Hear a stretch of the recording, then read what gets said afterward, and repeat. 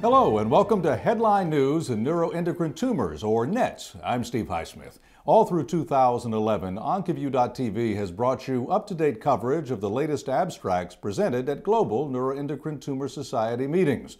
Today, we will highlight several abstracts presented at the ESMO European Multidisciplinary Cancer Congress held in Stockholm, Sweden from the 23rd to 27th of September 2011.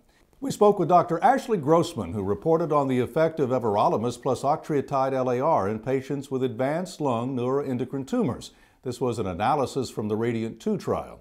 Thank you, Dr. Grossman, for taking the time to speak with us today.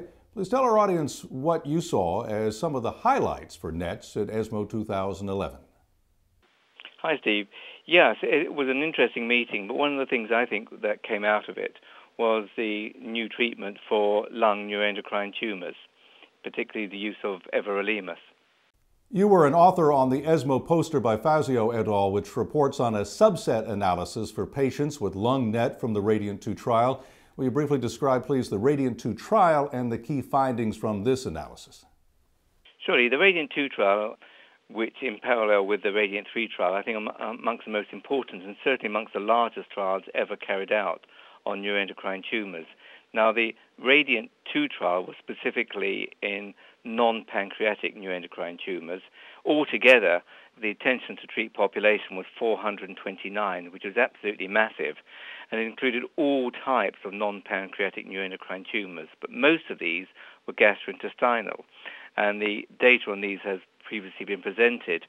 But these were all amalgamated, and I think what's more interesting is now looking at the subset, the group of 44 patients who had lung neuroendocrine tumors.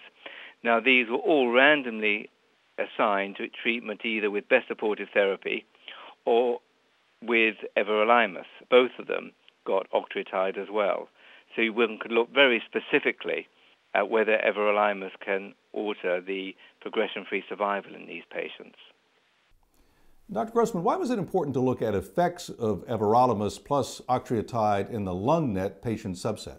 I think it was very important in this instance to look at the subgroup, because many people have thought that lung neuroendocrine tumors, or what classically called bronchial carcinoids, really have not had any very effective therapy after surgical removal. That's the first point. And secondly, one always wondered whether their response to therapy might be different to other of the more classic neuroendocrine tumors coming from the gut, like the pancreatic or the midgut carcinoids. So it was really very useful to then dig down into that data set, look specifically just at the lung neuroendocrine tumors and see whether the changes we'd seen overall in the group were also seen in the same subgroup. Now, in this subgroup, as I said, there were 44 patients. Just by chance, it was slightly unbalanced insofar as 33 received the Everolimus plus octreotide and only 11 the placebo arm. And in addition, the baseline characteristics of those receiving Everolimus were in general, if you like, one would expect a slightly worse prognosis. They were generally older, they were diagnosed rather earlier, their biochemistry was worse with higher chromogranin and higher 5-HIAs.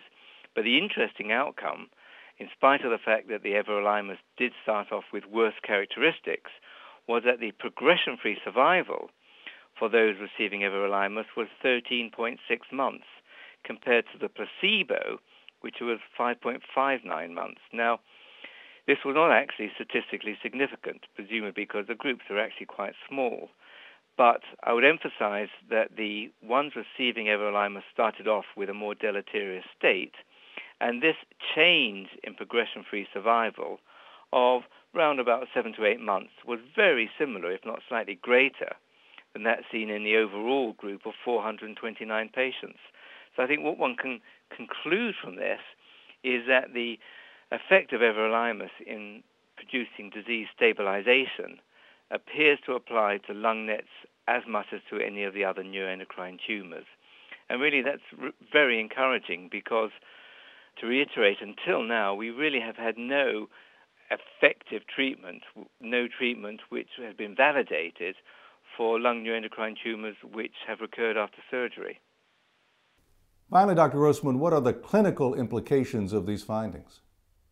I think in terms of clinical indications, not only was progression-free survival extended, but if you actually look at the degree of tumor shrinkage, in the overall population, you saw 75% with everolimus and 45% with placebo. Now, these percentages were very similar for the lung nets, 67 versus 27%, in fact, even greater in some ways. So I think you're seeing disease stabilization and disease shrinkage in this group as you are for other neuroendocrine tumors. So that means I think generally one can extrapolate that a drug like everolimus is going to be effective against all classes of neuroendocrine tumor. And clinically that becomes extremely important because if you have a patient with, say, a typical lung carcinoid, the overall survival of those is really very good, 80 to 90% plus at 10 years. But once they start becoming progressive, particularly the atypical carcinoids, the long-term survival begins diminishing. So once these tumors recur, clinicians are really facing a very awkward situation as to what to do next. We know they're not very radiosensitive. We know that standard chemotherapy is not particularly effective and has never really been validated in this group. But now we actually have a treatment which we know or is highly suggestive can slow progression, possibly cause tumor shrinkage, and extend progression-free survival. And as I said, although it's extremely difficult to collect large groups of patients with this disease, and this was a subset of a much larger study, I think the findings are very suggestive that one can certainly start to consider everolimus for patients with progressive disease. And quite frankly, one doesn't really have very many therapeutic options in this group of patients. So I think it's really quite exciting that for the first time we have at least a suggestion of a novel targeted treatment for our patients. Dr. Grossman, thank you for joining us today. Well, thank you very much, Steve, for allowing me this opportunity to discuss what I think are really very exciting new findings. Dr. Ashley Grossman discussing the effect of everolimus plus octreotide LAR in patients with advanced lung neuroendocrine tumors. We thank all of the experts who participated in this edition of Headline News in NETS. I'm Steve Highsmith. Be sure to watch coverage on the latest news in NETS right here on Oncology.TV.